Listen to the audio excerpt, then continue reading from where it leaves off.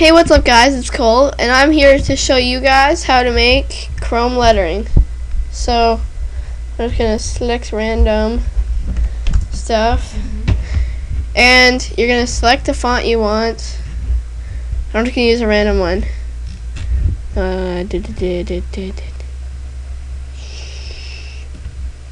Sure, Astro. Okay. Not that size, that's really small. But I'm just going to write Cole. You know what? No, let's not use that. What?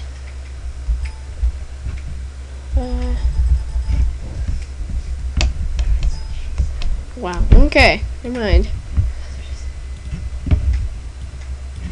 Okay, whatever. That works, I guess. So, after doing that,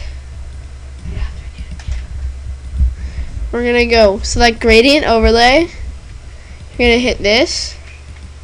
So it's going to be a 0.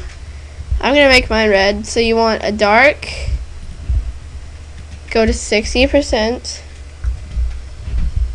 Don't hit enter. That's bad. Then you're going to hit a lighter. Then you're going to go 75 and go lightest. And then go dark again. And you should get a chrome effect. And I'm just going to add a couple things. Okay. Filter. Render. No, that's not it. Sketch. Chrome. Okay, fine. Rasterize. Detail, you're going to want it 10. And smoothness 10.